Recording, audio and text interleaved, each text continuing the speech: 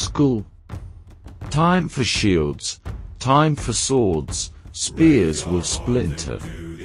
Yells the Viking warrior as the rest of his raiding pack clang their axes against the steel bead at the heart of their shields.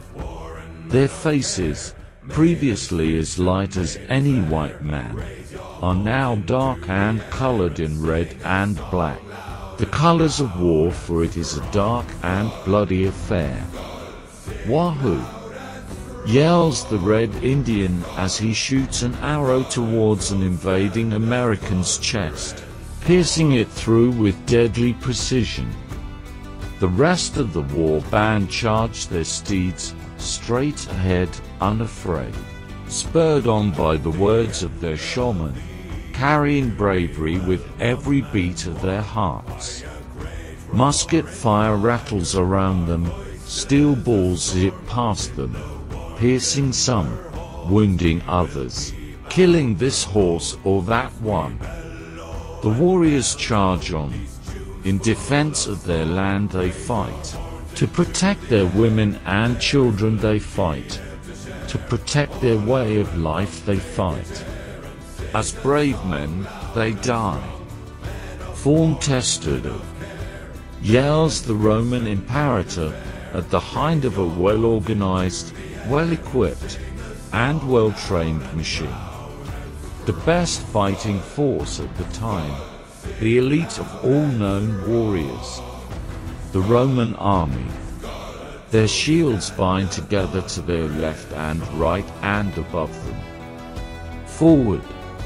They march, their feet thumping the ground, shaking it with every step, their spears long and drawn.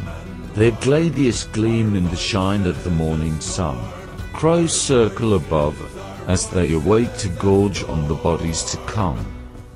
Onwards, Macedonians, commands Alexander the Great, with Parmenion and Clytus the Black at his side.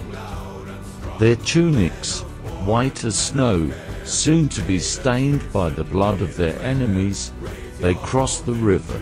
Charging at the Persian enemy, they aim to conquer. Unafraid of the lion, the Marseille warrior charges at the beast, its mane long and proud, a symbol of its heraldry, its claws stained and scratched, testament of the lives it has claimed.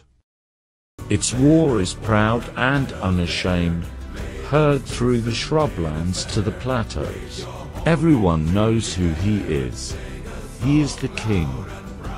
Yet the Marseille boy, yet to be warrior, charges, to prove himself to the community, to earn a place amongst the brotherhood of warriors, to earn the right to call himself a Moran, to earn the right to claim a wife. SKÅL. To all the warriors of old, you fought well.